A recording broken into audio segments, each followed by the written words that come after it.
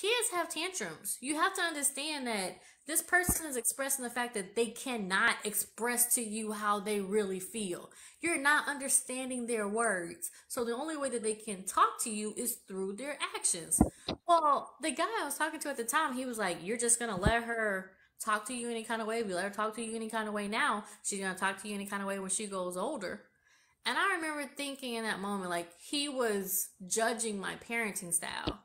He was Mhm. judging the fact that I was allowing her to tell me, "Mommy, I don't like that." I never had that.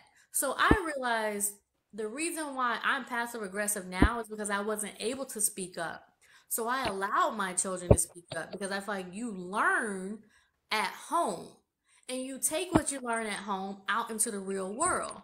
So I wanted to make sure that my children had no problems telling me how they felt at all times. So yeah, I allow my children to tell me that they're not happy with something. Now, does that mean I'm like, "Oh, I'm so sorry you're not happy with it. Let me go make sure that you are." No. "Oh, I'm sorry you're unhappy with it, but you're gonna have to figure out a way to deal with your emotions. Do you want to write?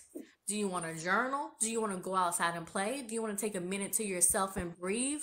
A lot of times we're not even giving children coping mechanisms. And then we become adults who don't know how to cope with things. Right. It's Right. like this vicious cycle. And then they start teaching their children and their children start teaching. It's just a bad vicious cycle.